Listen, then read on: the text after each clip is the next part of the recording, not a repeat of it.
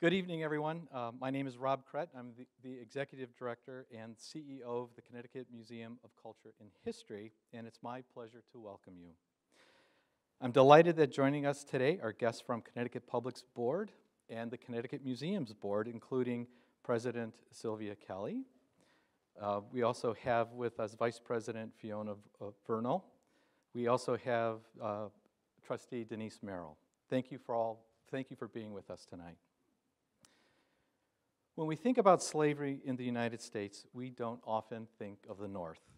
Tonight's conversation, Unforgetting, Restoring and Reclaiming Connecticut's Hidden Histories, will offer an illuminating conversation on slavery in our state. The Connecticut Museum is thrilled to be partnering with Connecticut Public this season to present engaging exhibitions, including Connecticut's Bookshelf, spanning 300 years of print, culture, and We're Game, an exhibit that explores how sports can bring communities together.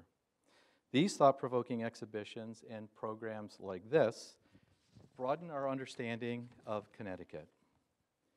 Connecticut Public and the Connecticut Museum both play an important role in uncovering, researching, and informing the public about the state's past, present, and future. Tonight's a wonderful example of this collaboration at work. Now, if you're already a member of the Connecticut Museum, thank you. And if you're not, I encourage you to join so that you can fully enjoy everything that the museum has to offer all year round. Don't miss the upcoming Woodward Lecture Series beginning on April 4th with a conversation on What Makes a Disaster by our state historian Andy Horowitz and the NYU Associate Professor Jacob A.C. Reams. Now, I'd like to introduce and thank Lucy Nalpathanchel, Vice President of Community Engagement at Connecticut Public. She's been planning this discussion along with Jamie O'Brien, our Chief Advancement Officer, for the past few months. Again, thank you, Lucy, and your entire team at Connecticut Public for your dedication and ambition to telling whole history. Lucy?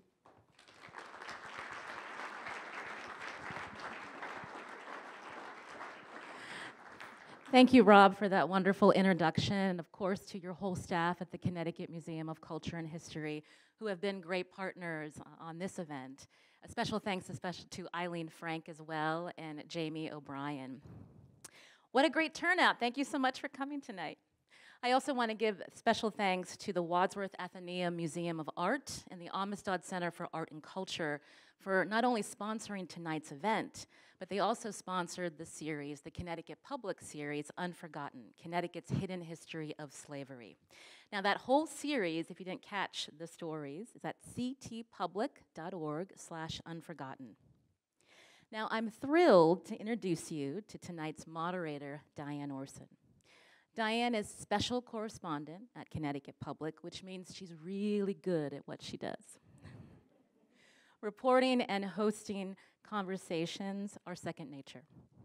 Her journalism instincts launched the Unforgotten series, and she credits a team of journalists at Connecticut Public for the deep, impactful work they put into the series over 9 months. Let's give Diane Orson a warm welcome.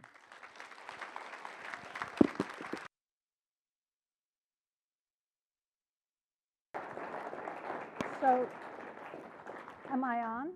Can you hear me? Yeah, so thank you, Lucy. Thank you, Robert.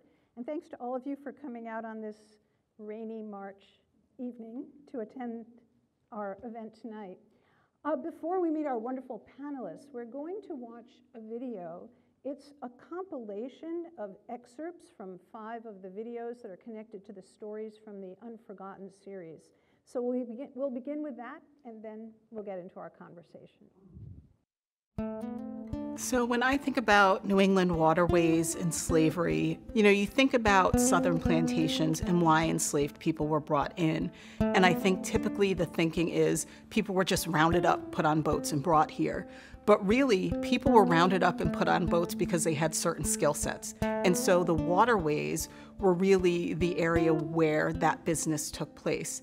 The enslaved were brought in, the rum was going out to Africa and to the Caribbean, so it truly was this triangular trade that we were absolutely a part of. And we tend to, again, think of the South as the center of that, but for a long time it was Newport, Rhode Island, and it was Bristol, Rhode Island. And so not only was New England complicit, New England was central to that slave trade. There was a Gradual Emancipation Act that was passed in 1784.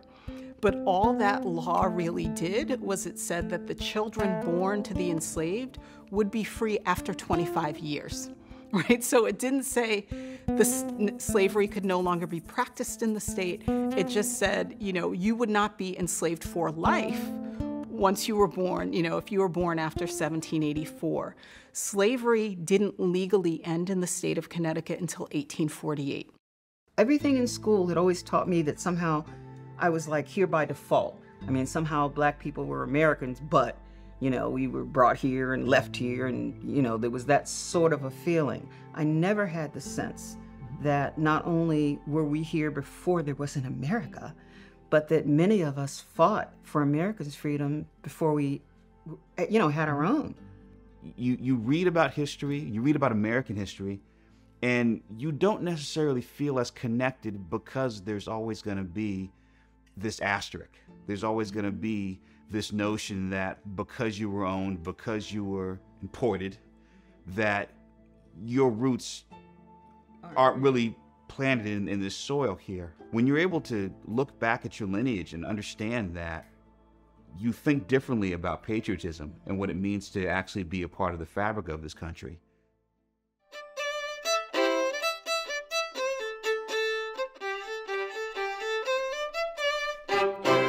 It's so cool to be able to play like history and what could be known as the first music ever written by a black composer who was in Connecticut.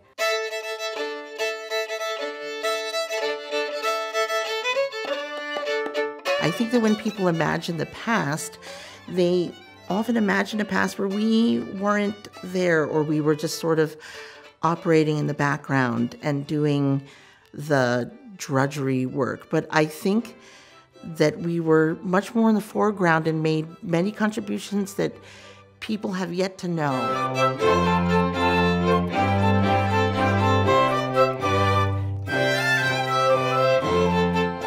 It also informs the younger generations of specifically black string players that this legacy existed way before we even imagined.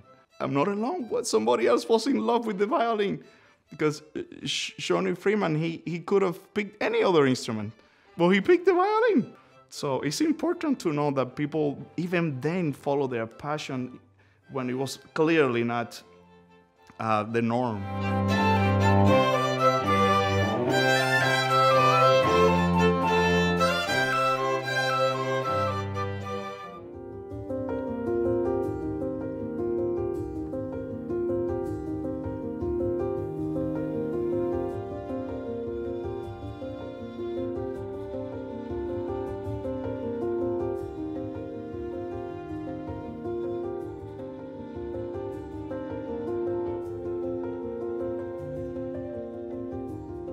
I didn't have anyone in my family to pass down the history of quilt making, but I have family members that pass down photographs in our history. And so with Venture Smith's side of the family, which is on my paternal grandfather's side, I always wanted to make sure that the history would be passed down to my daughter and grandson too. And so quilt making has been a positive reinforcement of telling the story, but telling the story sometimes that people don't want to hear. The images that are in the cloth make it easier to start conversations or have continuous conversations about family history and slavery in the United States and many other causes that affected pretty much black people living in the United States since slavery. I always say that Venture is like the beacon of hope for anyone else looking for their family history. There are so many people that are descendant of slaves in the United States that don't have the history to go back to. And so when I talk about Venture and all that he's done, I'm also like giving hope for other people. I just look at Venture as his story is an amazing story for other people to learn from and to start digging and finding their own family history. I heard stories of exceptionalists from an African-American perspective, and there was like a handful of them, like I could tell you them, the Martin Luther Kings, the Rosa Parks, the Harriet Tubmans, like there's a few here and there. But I considered those the one in the millions. Like I didn't get the million side of the story. And when I started learning about my own ancestors, like my own great-grandfather, his name was Ned Mills, he was enslaved in Texas, he was freed on Juneteenth. When I started learning about his life and his story, I realized he was the common story. I didn't know a lot about the common story.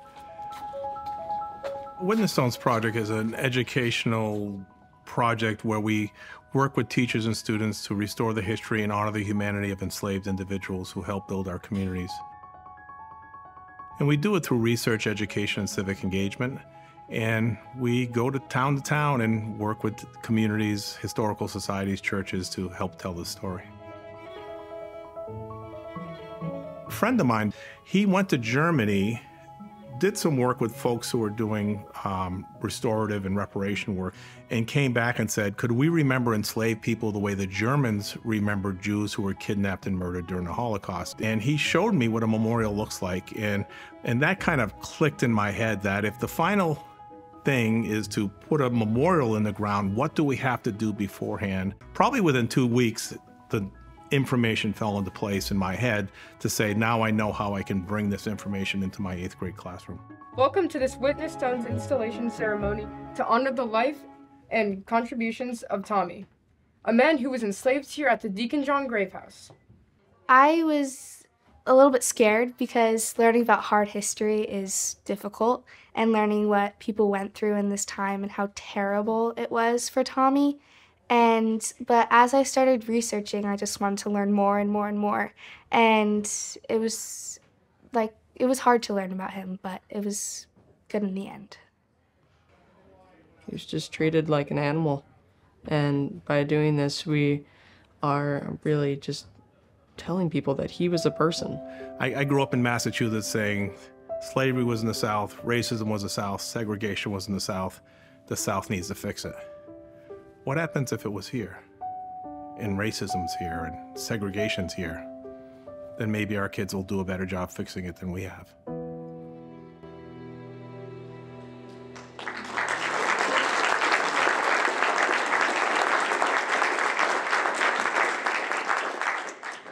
So as we get settled, you can each take a seat.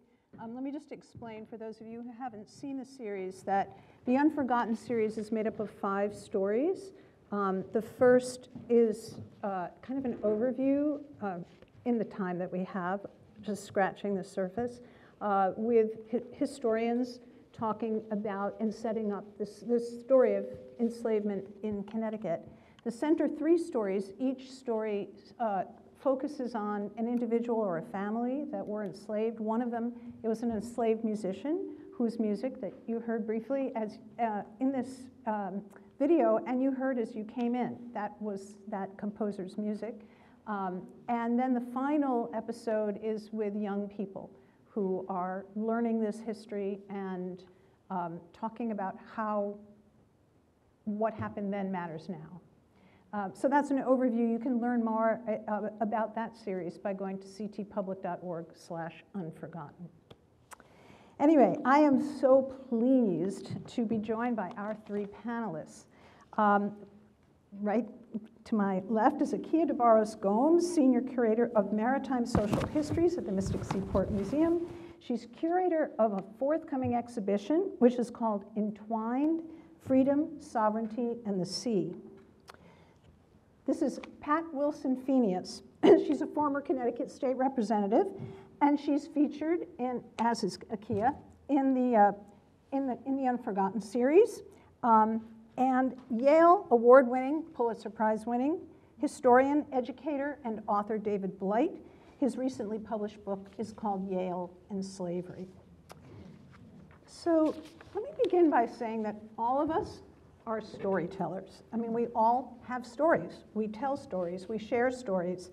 We also share history, and this evening I'm hoping we can explore some of this shared history. Pat, Akeia, David, and I will begin by speaking together, and then around 7:20-ish, 7:25-ish, we will have time for your questions.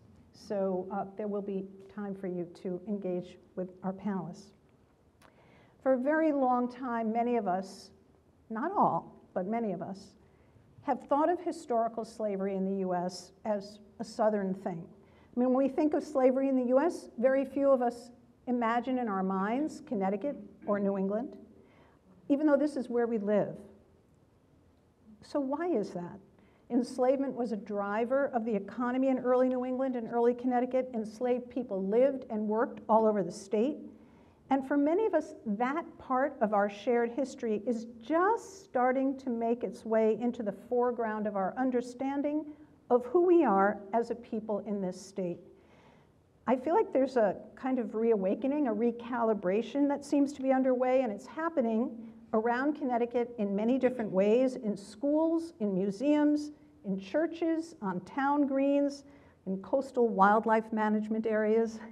And I think it comes at a time when reflection and engagement with the past seem critical to confronting the challenges that we face right now, today. So in February, we saw the release of the book Yale and Slavery. In March, the launch of the Unforgotten series. And in April, a major exhibition will open at the Mystic Seaport Museum. And we're going to begin by talking a little bit about these projects and what they mean for our shared Connecticut story. So let's begin chronologically in terms of the order of when they were released this year. So David Blight, it's such a pleasure to have you here. Thanks so much for being here.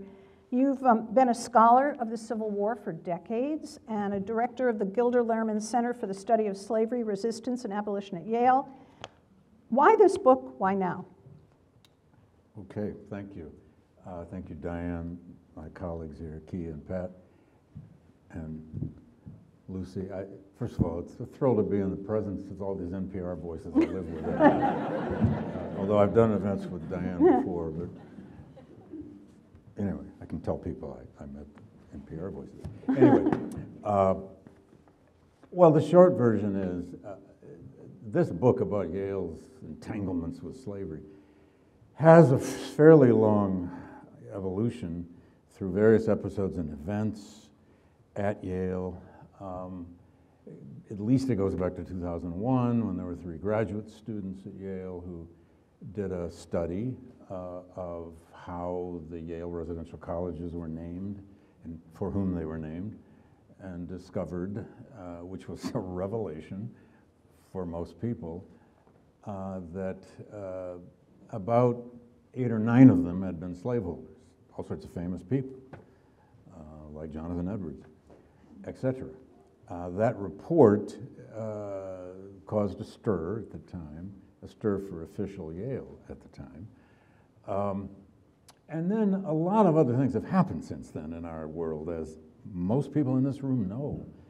Also, universities started studying slavery in their past. Brown was one of the first, although UVA, Virginia, was there sort of at the origin of this as well. It's about a 20-year, little over a 20-year process now that many major universities, and now even a lot of small colleges, are studying their past, not just about slavery, but about a lot of things. There's now over 80, maybe over 90 by now, universities in a group called Universities Studying Slavery. Yale is late to this in terms of our actual formal study and product.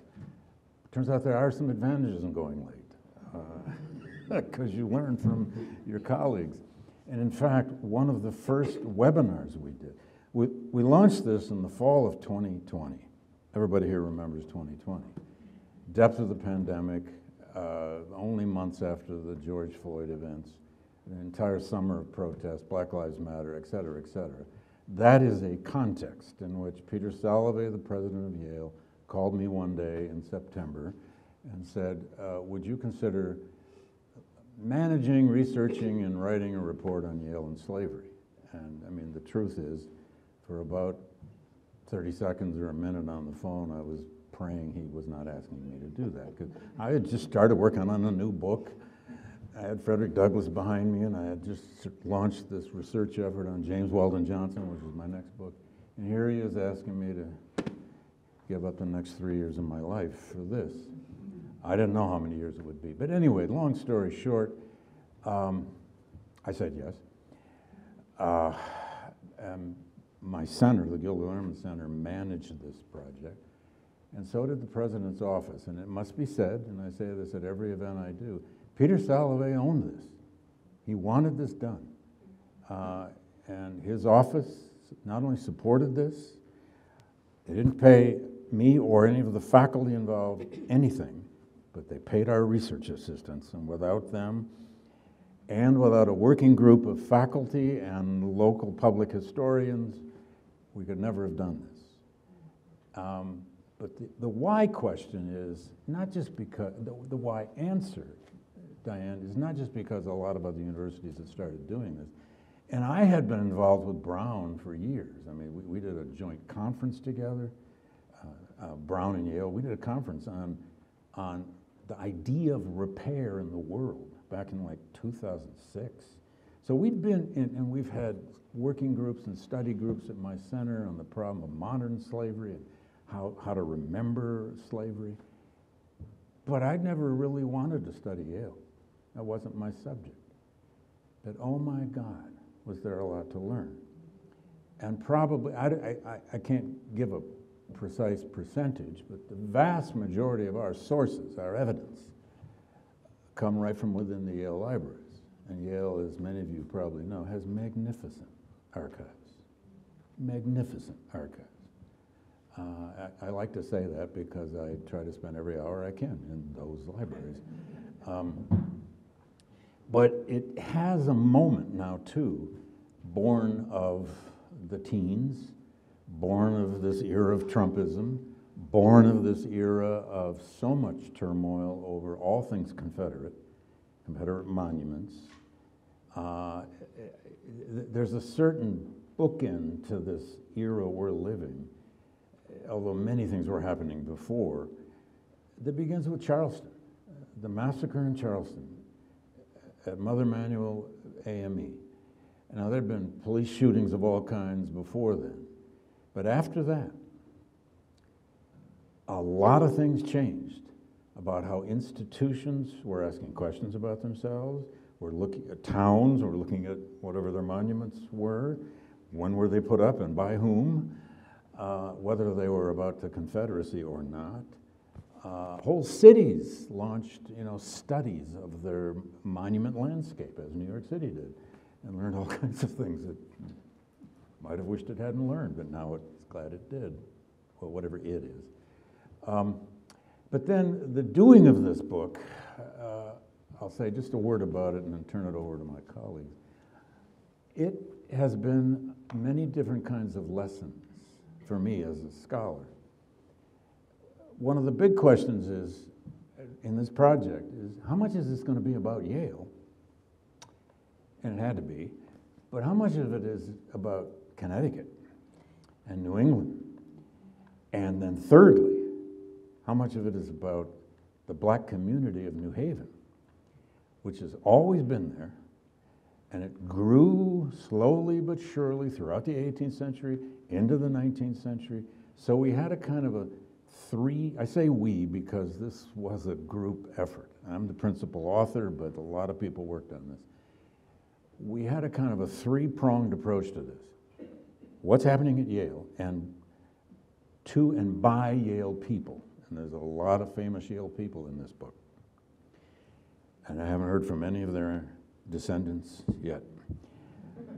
The second story was the region and the nation and Yale's relationship and Yale's entanglements with slavery and that relationship. And also to the world. And we were talking earlier, 50% of all commerce out of New Haven Harbor alone in the 18th century went to the West Indies. Went to the sugar nexus, the great plantation, the sugar economy of the West Indies. Huge parts of Connecticut's economy depended on slavery and the slave trade with the West Indies. And then lastly, we made a determination, we're going to look as deeply as we can at the black community of New Haven, which always lived next to, with, because of in spite of Yale College and Yale University in its midst. And we tried the best we could to keep all three of those stories going, literally in every chapter. And then the last point I'll make is I learned a lot in doing this book about many things. I learned a lot about all those names on buildings all over that campus. But I mostly learned something about making judgments. How we make judgments about the past. That's not as simple as it sometimes seems. This is evil and that's good. That's wrong. I mean, you can make in your mind lists of pretty good people, not quite so good people, and horrible horrible people. And I have my list about historical Yaleys, but you can't write good history that way. That's not history. That's list making. That's trying to settle scores in the past by your judgments now. So the test of doing something like this about your own and by the way, I didn't go to Yale. I don't have any degrees from Yale. I don't have anything to do with one of those residential colleges and, form my lifetime identity around it like some people do. That wasn't my problem. I don't have that problem. I'm a state university guy from Michigan State and Wisconsin. I don't know from the Ivy League except I just work here. But, the 18th century was a different place. And the 19th century was a different place. Doesn't mean we apologize for them. In fact, we don't. We try to understand how this much racism, this much brutality, this much humiliation could be practiced by such incredibly educated people. But it's the same questions we ask about ourselves today, isn't it? How can we be so smart today? And we have all this smartness in our pockets. We have the world in our pocket. How can we be so smart and still not solve all these problems? I'm going to jump in and ask you, before we go to Pat, we were talking earlier about one of the people mentioned in the book, and the book, by the way, is great. I highly recommend it. Uriah Parmalee.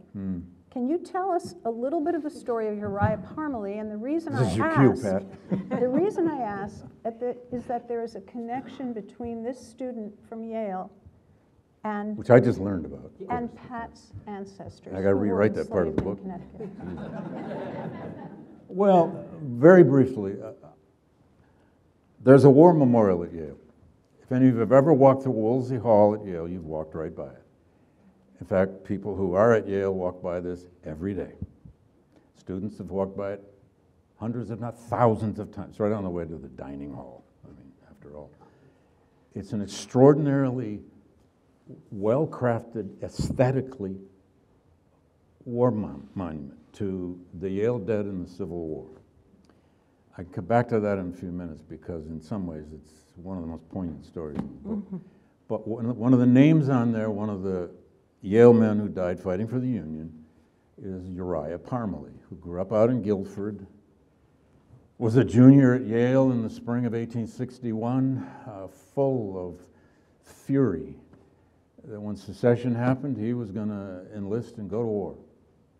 And by means I've never fully figured out, although there's a little bit of writing on him now, he was an abolitionist at the tender age of 20.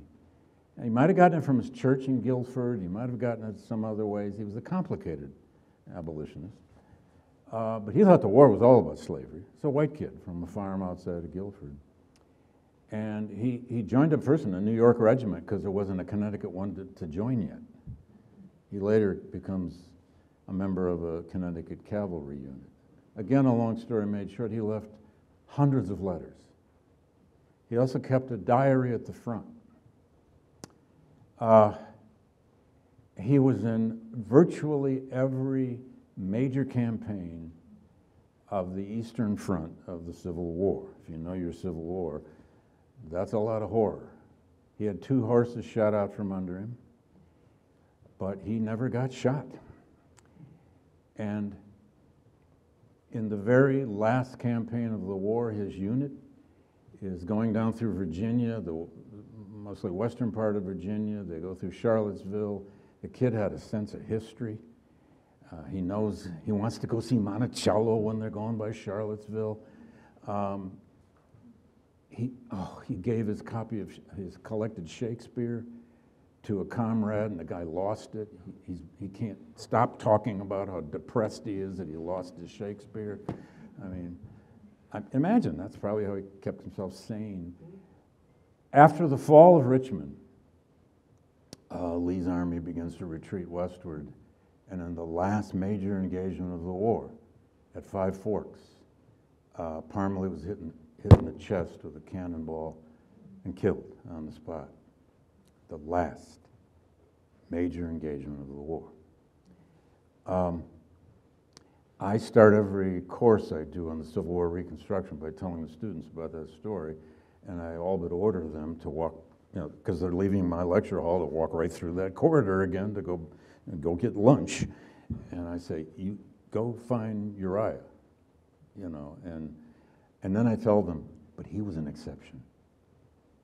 There weren't that many staunch abolitionists from Connecticut in the Army. Some of them became that way because of the war, but they didn't necessarily enter that way. I've just learned that, well, you tell it. Your ancestors may have been related to. That sort of jumps in about 100 years after the start of the story. No, I know. Well, take it back further. Why not? But I will.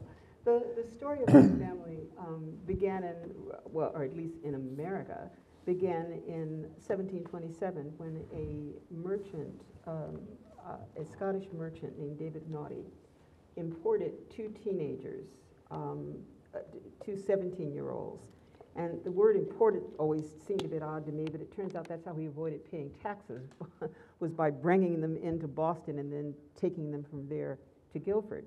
At any rate, he was a childless man, and he brought these two teenagers to his home in Guilford. They lived on the Green. Over the next 25 years, these two became a couple, and they had 8 children in that house, all of them right in that house on the Green in Guilford. The Naughty died about 10 years after bringing Montrose and Phyllis, were the original, the two enslaved people. And when he died, he left a will. In that will, he planned to free Montrose, Phyllis, and any children that they had. But he decided he would free, and he also left them some property, some small house in Nut Plains and some other things. But the will was not to take effect until the death of his wife. And unfortunately, or perhaps fortunately for her, but unfortunately for us, she lived another 30 years. During that 30 years, she indentured, rather than, at the time when she died, well, let me say, before she died, when each of the children reached age 20, they were indentured out to a local family. And they, was served as servants. They sometimes learned a trade or did other things, but they were all to families within several blocks of each other. So in many ways, the family was able to remain in the same town generally and together. But they each were indentured out. Of the 8 children, there were 2 early deaths, 2 children named Caesar. But as I said before, out of 8 children, they had only 1 single grandchild. And that grandchild was to their eldest daughter, Flora. When she was indentured out at age 20, she somehow connected to a young man by the name of Sharper Rogers, who subsequently fought as a freedman in the Revolutionary War. Together, they fathered Caesar, the sole grandchild. And from that sole grandchild, everybody else in my family came from that one individual. Now, as I said, each of these children was indentured out. Getting back to Candace, she was the youngest daughter, and she was born in 1751 and died in 1826. But she was indentured during that time to the Parmalee family, who owned Highland House, or the building Highland House, which is now a museum, was originally the family home. And when she was a young, probably about 22, she went to live in the Parmalee household. And about maybe a year or so after she was indentured to the Parmalees, Mrs. Naughty finally died. And when she did, instead of the children getting their freedom, they were essentially indentured for life, or willed to the families with whom they were living. Now, in her will, interestingly, she lays out why she did this. She felt that it would be better for them to be living with Christian families than simply to be, free and to live a free life. And she even indicated that she consulted with them about this.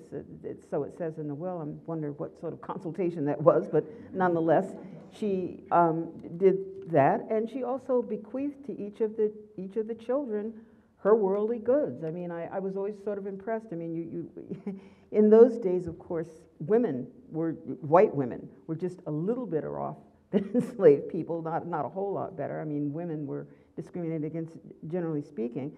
And so the terms of her husband's will was that she would inherit all of these things if she never married anybody, but if she married anybody, all she got was a silver cup.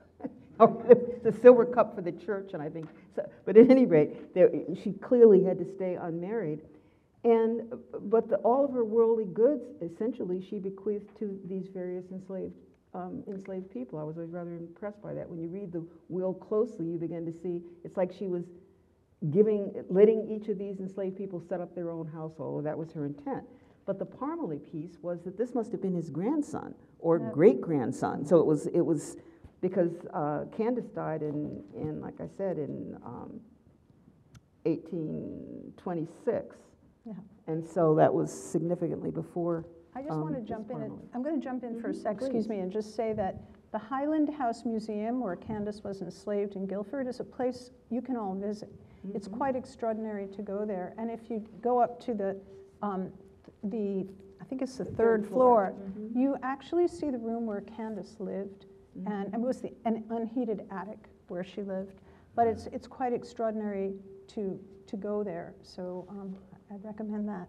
I want to ask you, Pat, how you learned about your ancestry and what that's meant to you, finding your family.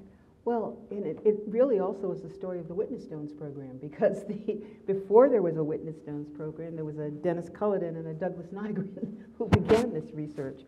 And Dennis Culloden is the one who was, at that time, a middle school history teacher, a middle school, Adams Middle School. And he was reading some old texts. He was doing some work on Old Guilford. And he read an old Lyman Beecher biography, I believe, and it referenced some enslaved people, and he hadn't known that there were enslaved people back then. And so he began doing the painful research to go through these multiple sources, because this history is not easy to dig out. You have to go here and there and find, And so Dennis began doing this work of tracing who were these people that were referenced in Lyman Beecher's autobiography. Eventually, he went back to Montrose and Phyllis, uncovered the 8 children, uncovered the family, took that one grandchild that I spoke of, Caesar, traced him, and like I said, there was only one grandchild, traced him all the way till he ran into an obituary of a Tuskegee Airman, Lieutenant Colonel Bertram Wilson, who was my father. And so this was some 16 years after Daddy had died, and the first obituary Dennis found didn't really have any reference to family. But about a year later, he found a locally, probably the Hartford Courant or one of the New London papers, and it mentioned at that time, which would have been some, I don't know, 12 or 16 years before then, that I was then the Commissioner of Social Services, that one of the airman's daughters was still living. And so I got a call, quite out of the blue. I got a call from this middle school teacher who had at least 5 generations of history that I knew nothing about, because he had traced these people from the child of the enslaved couple all the way through my father. And then, of course, he found me and my son, Cheo Hodari Coker, and his family, and now we have 11 generations of history because of Dennis's work. And my family story, in many ways, became the sort of the seminal project for the Witness Stones.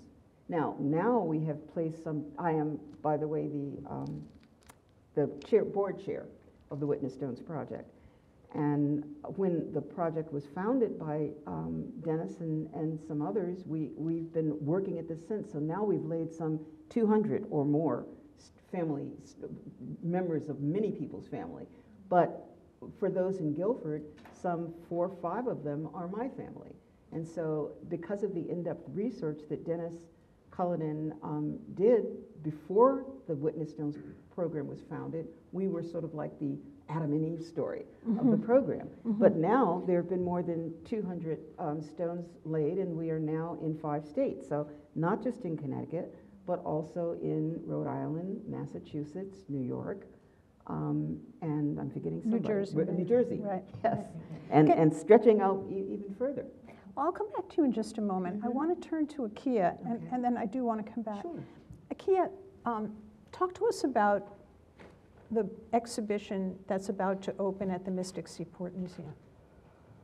Well, I was thinking about it when you mentioned attic spaces, the woman who was enslaved and lived in the attic space. So the central, I'm kind of going backwards, right? But the central part of the exhibit is actually a reproduction of an attic space, because I don't think a lot of people realize in these beautiful colonial New England homes, a lot of enslaved and indentured people were forced to live in attic spaces in the heat of the summer, right, or in the cold of the winter. I just had to go up in my attic to get a suitcase for today, and I just wanted to be in and out of there, right, because it was so bitter cold. But that's a very small part of the story we're telling.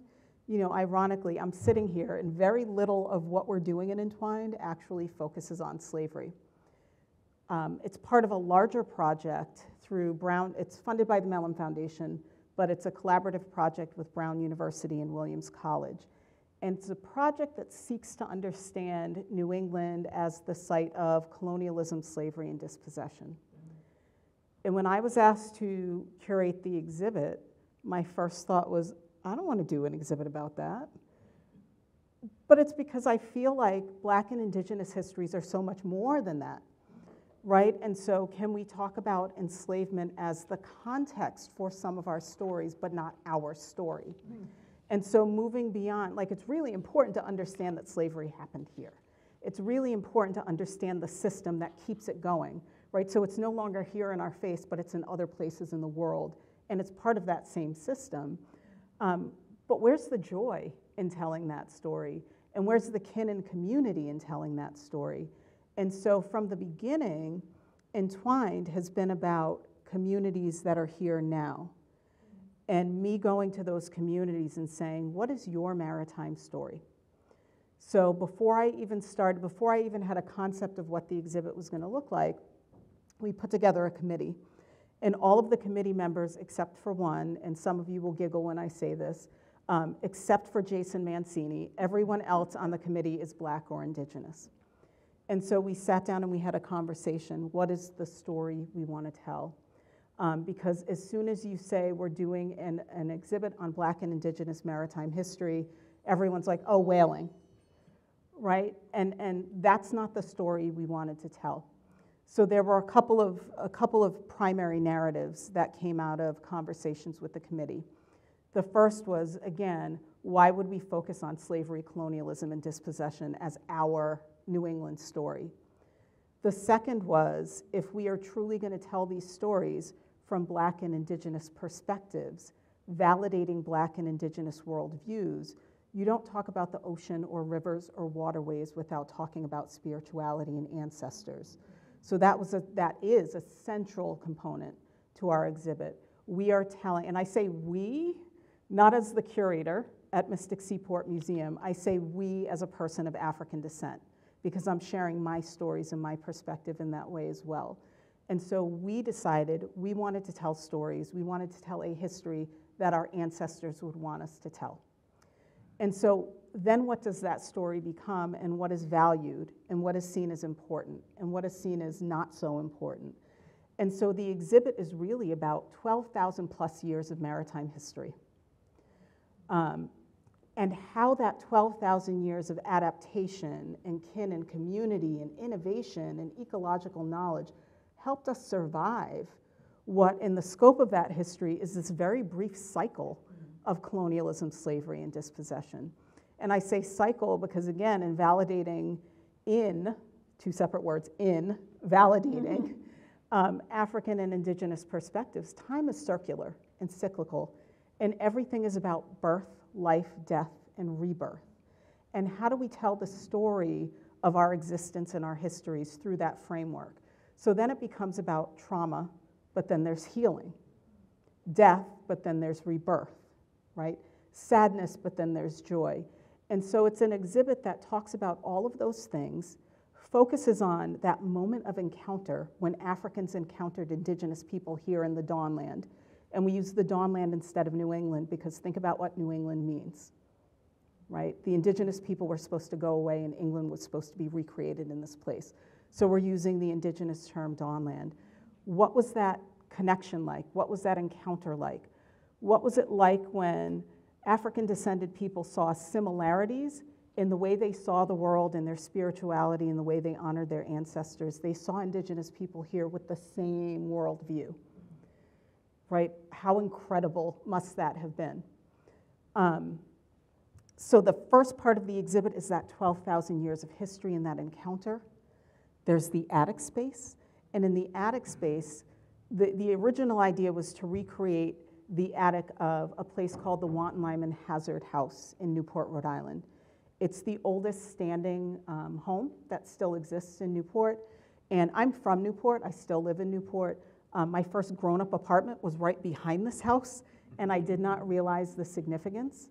But in 2005, some work was being done in the attic space, where we know the names of at least 4 enslaved people had to live, and a floorboard was pulled up, and these pieces of cloth and nails and shells and animal bones and buttons and broken glass were found. And luckily, the person who found them knew what they were, because I suspect things like that have been found before, but they've been believed to be garbage, right, and just cleaned up. But what we know is that those were a bundle, what I would call an Nkisi bundle. So if you've ever seen those figures, and they're all over sub-Saharan Africa, right? They're figures, and sometimes they're human, sometimes they're in animal form, but embedded in them are cowrie shells, and sometimes broken glass, and sometimes twine and cloth. And the way that so in the African mind, there is a single God or a single creator. But that creator is so busy creating that if you want to ask for something, you go to your ancestors. You don't go right to the creator, right? And so these Nkisi figures are what you use for your prayers. You hit them or you strike them with a nail to breathe life into your prayer.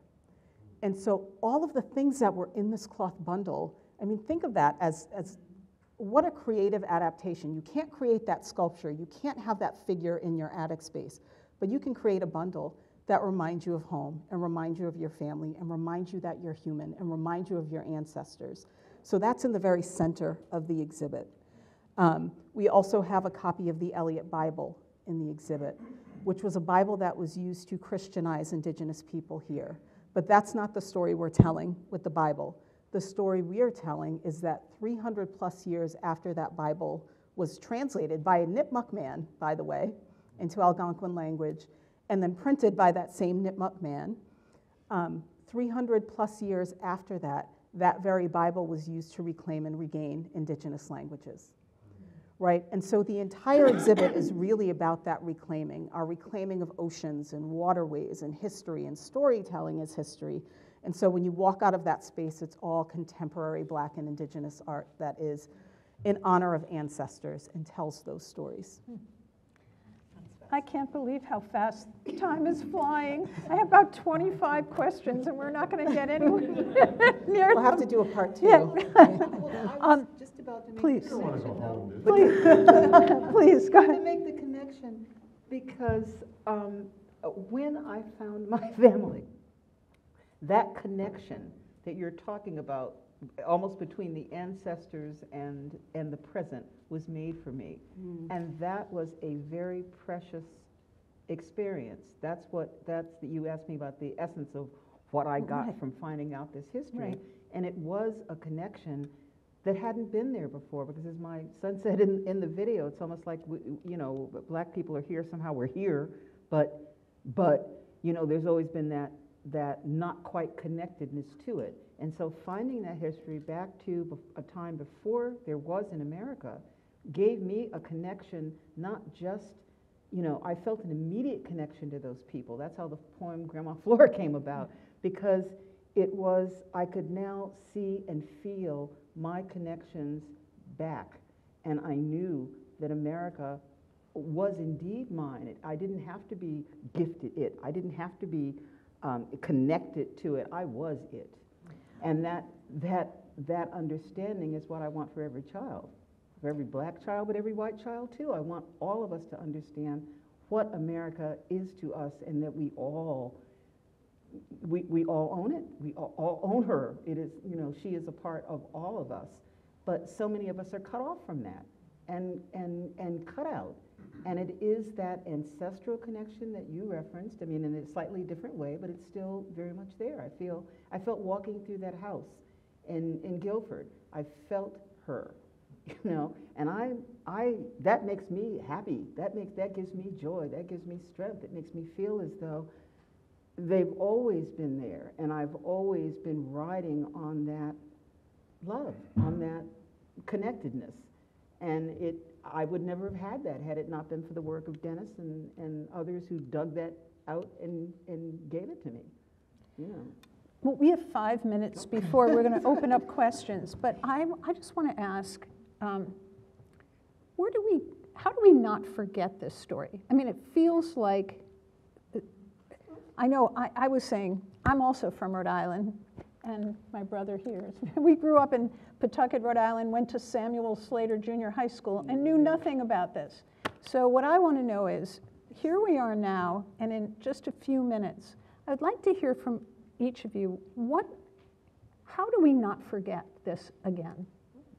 For me, if I can jump in there, it's easy. It's the children.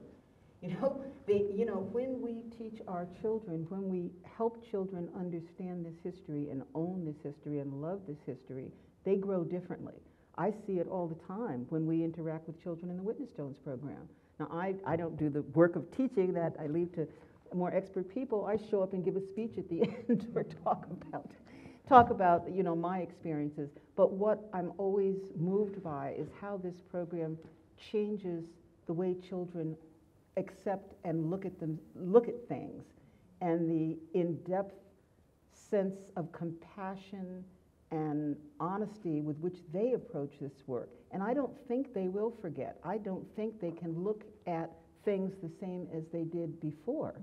And I don't think when you take a phrase like Black Lives Matter that gets thrown about, and when you understand where it came from, that it is a cry because Black lives have so often not mattered, that it's a declaratory statement, not a, and that these children, when they have this full sense of history, how we were animalized, how we were dehumanized, how we were held back and pushed back and kept down, they understand that in the context of what's happening now. And it's not foreign, and it won't be forgotten, I don't believe.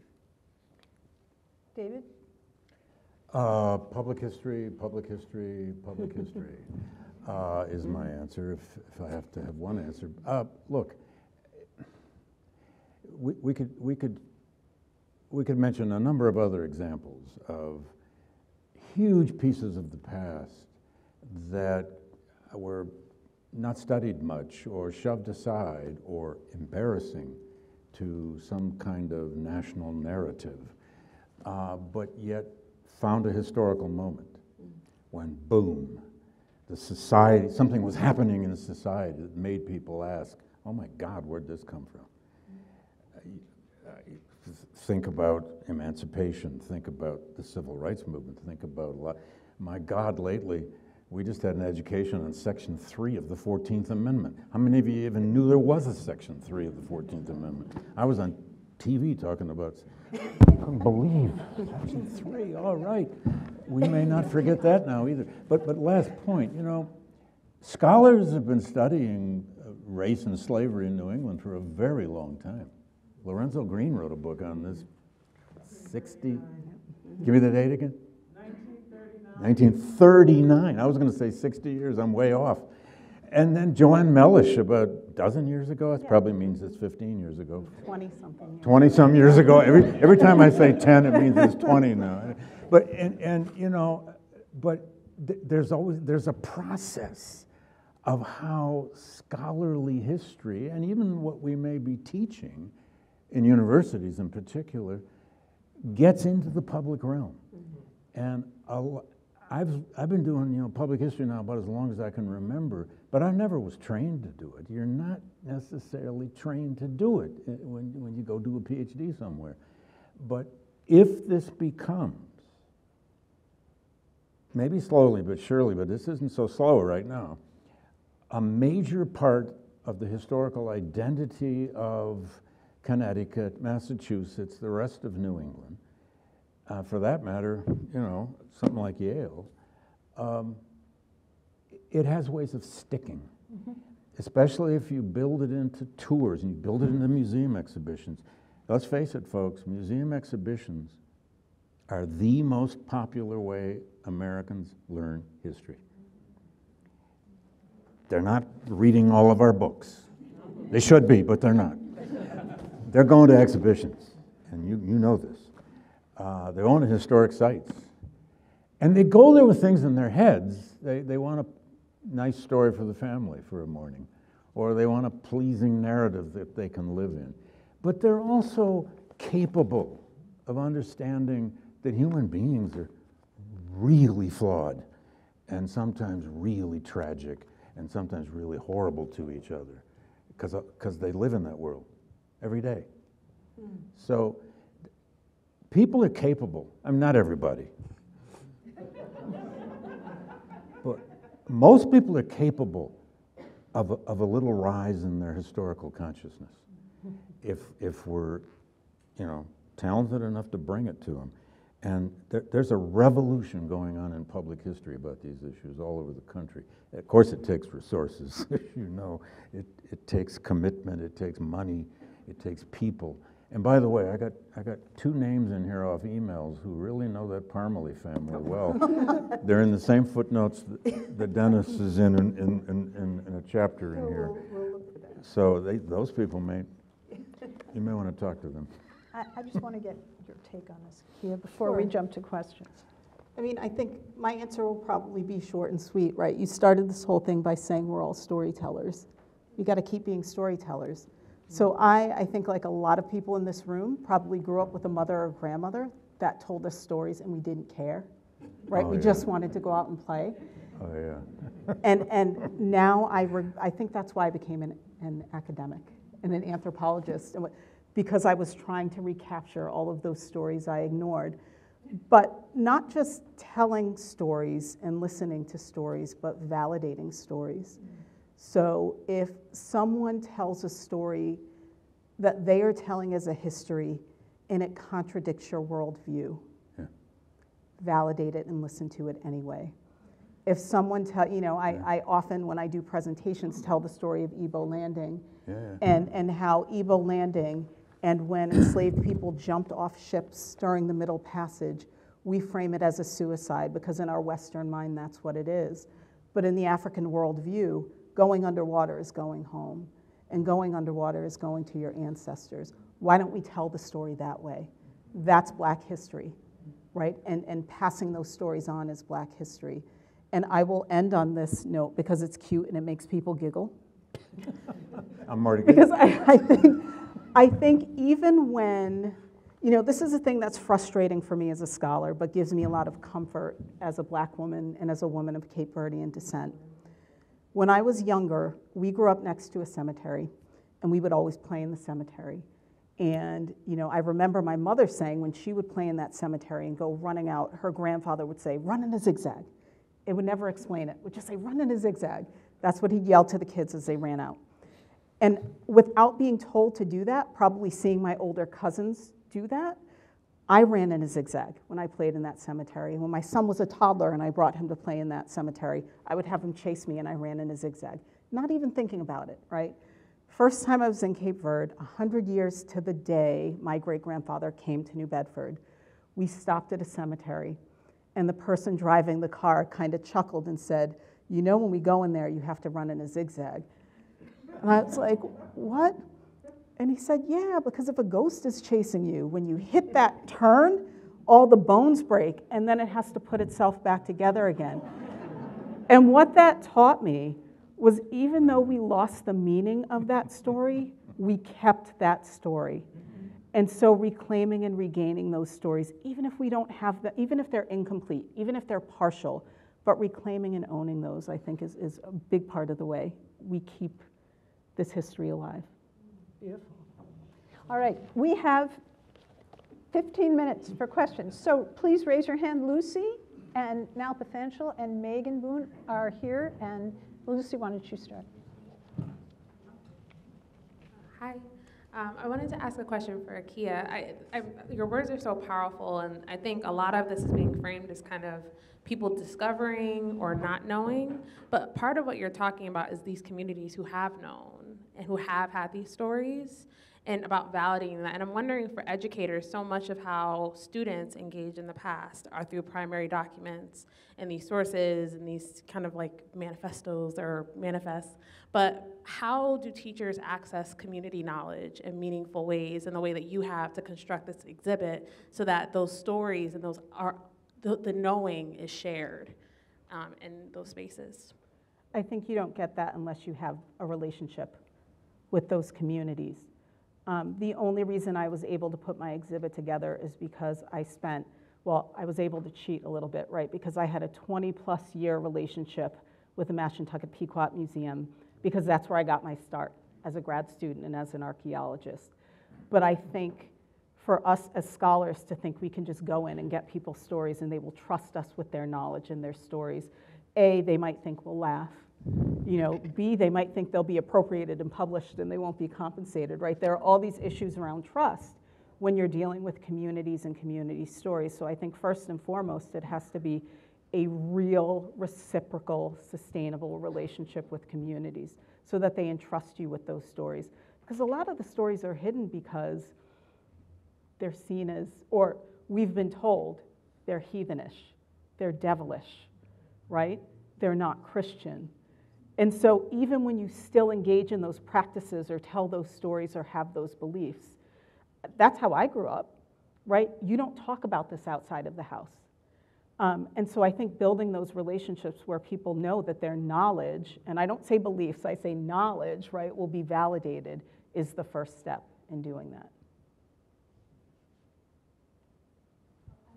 Oh, okay, Megan. Yeah. Could you stand up, please?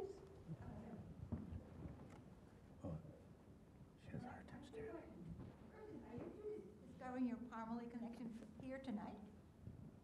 Did you just discover? Adi, say that again. Yes. Are the two of you just discovering your Parmalee connection here tonight? Yes. Yeah, well, yeah, I think we, yeah. The connection just happened today. It's in that room over there. It's about an hour and 15 minutes old. Right. Wow. Second question is, are you perhaps working on a children's book? I'm sorry, I didn't hear. Are any of you working on a children's book about any of this? Oh, a children's book. Well, there have been children's books written, some very fine ones. There's a Venture Smith. Yeah, the Venture Smith by Elizabeth, Elizabeth Norman, the founding publisher of Connecticut Explored, wrote an excellent children's book about Venture Smith, who was an enslaved man in Connecticut. Highly recommended, really, really good. So I would check that one out. I'm happy to share that information with you. Thank you. But yeah.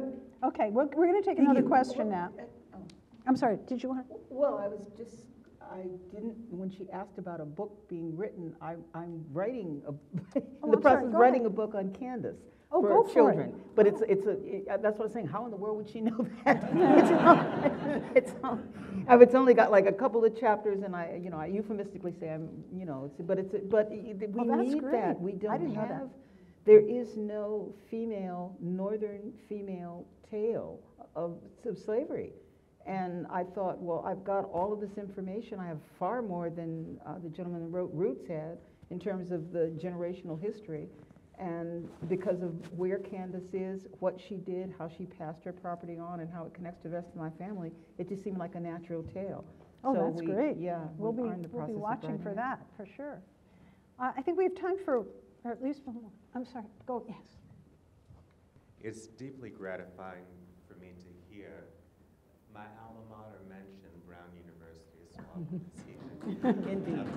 Because it was Ruth Simmons, President Ruth Simmons, who, when I started college over 40 years ago, the stories about Brown's history and involvement in the slave trade was well known and talked about, but it was Ruth Simmons who made it official and created an institute to study.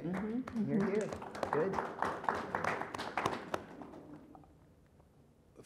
I'm from Hartford, from Connecticut. I grew up here. And it's only been for the past 10 years that I have been researching and finding out about Brown's, Connecticut's history in the slave trade and slavery. But then there was the 50 years before that, and I knew nothing about it when I grew up here. As I've been exploring and researching, I'm still kind of confused, especially by the term hidden histories, because I can't seem to, I'm still trying to figure this out. Are we talking about nonfiction, or are we talking about fiction? Well, and either way, when we're talking about the histories and reclaiming and restoring them, what can we do to ensure that the histories are really focused on us, as opposed to someone borrowing? And I think about so many stories, movies and other things, where it's not about us, where we aren't the protagonist in our own stories, where the stories are, we're background and supporting cast. What can we do to, or are we moving toward making the stories about the protagonist really about them? Well, for me, you write your own. Right. And Yeah. you know, That's right. our stories have always been through the prism of what the white man would publish. You know, I mean, frankly, when you look back in English literature, I mean, in literature or in black writing, so often it's not what was written, it's what was published. And so it's always been distorted. So I feel very strongly we write our own. That doesn't mean that I'm suggesting that other people shouldn't be involved in this process, because not only should they be, they have to be. This history belongs to all of us.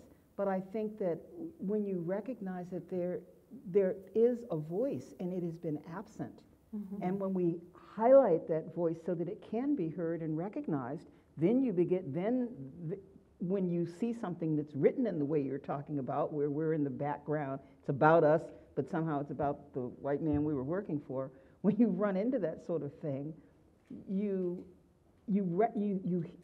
recognize the absence, and you crave for an authentic telling of a story.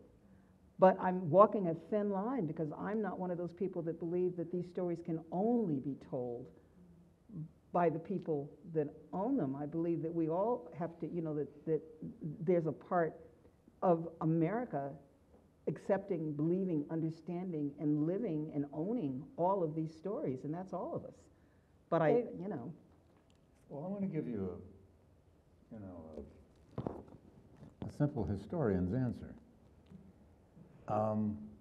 One of the central aims of the study of black history, from slavery through civil rights and beyond, for 60 years, 70 years now, has been to bring the voices and the agency of black people to the heart of black history.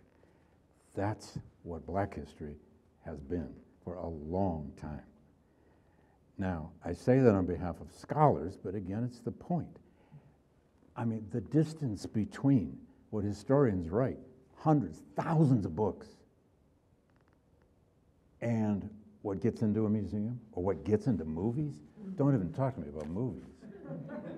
I'm working with people to make a major movie for Netflix on Frederick Douglass. and the script is horrible. For the very reasons you're suggesting, because Hollywood still has to have formulas.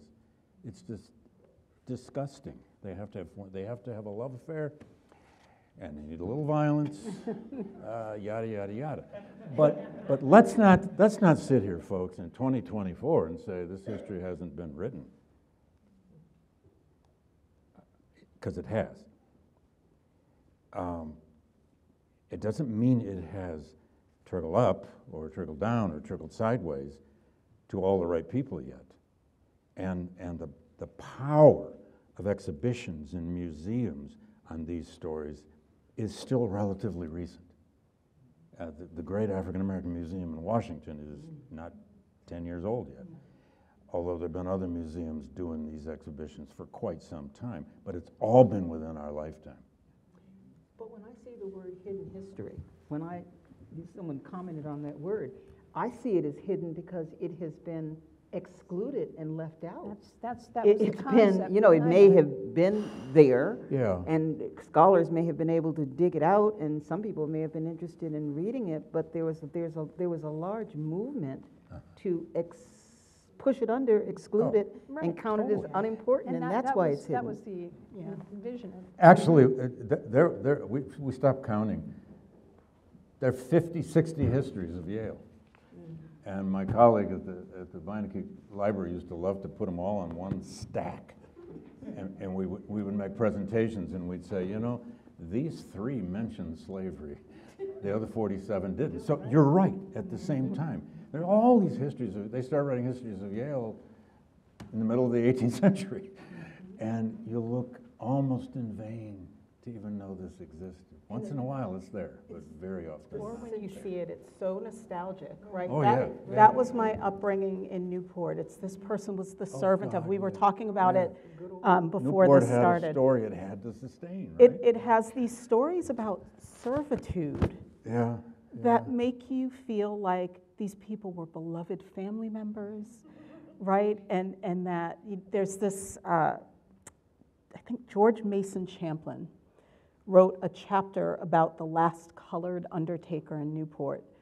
And the thing that amazes me about the book is he talks about how awful slavery was. But then in the next paragraph, he's like, but since when have white and black commingled tears at funerals? And like, slavery was bad, but race relations were better under slavery. Like, that's actually what he's saying. So there's this whole nostalgia. And when you look at cemeteries, it doesn't say slave, it says servant. And so we tend to, and I know Newport is just getting out of this, but the people that are the people that are most referenced when we talk about slavery in Newport are stories that make white people feel good about slavery being in Newport. Because these people were beloved and they were talented, and when they were freed, they stayed with the families because they loved them so much, right? So I think that's another way of hiding the story. You're totally stripping people of their humanity by telling this nostalgic story that ignores the brutality of their existence as enslaved people. People like happy history. Yeah. I mean, that's what you're fighting over. Happy history. They like happy history. Though, Okay. Well, unfortunately, we have to stop here because I've been told we have to stop. I want to thank you all for coming. Let's do a double header next week. I hope this is just the beginning. So thank you all.